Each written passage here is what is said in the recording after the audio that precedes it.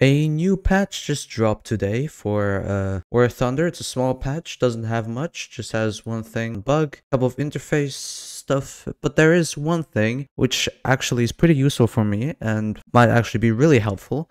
It's because in the main parameters, you can change hide player nicknames. This is a thing in some other games like Sea of Thieves where it has like a randomized nickname which doesn't contain anything because as you know there are it's War Thunder, so the usernames are plenty and what the username contains is also quite problematic.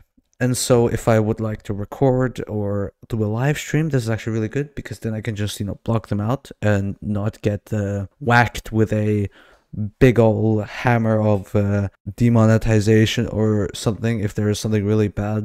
But this is at least something good, I guess, for streamers, especially on Twitch and stuff, because containing appropriate symbols, swastikas, and yeah, this is pretty much it.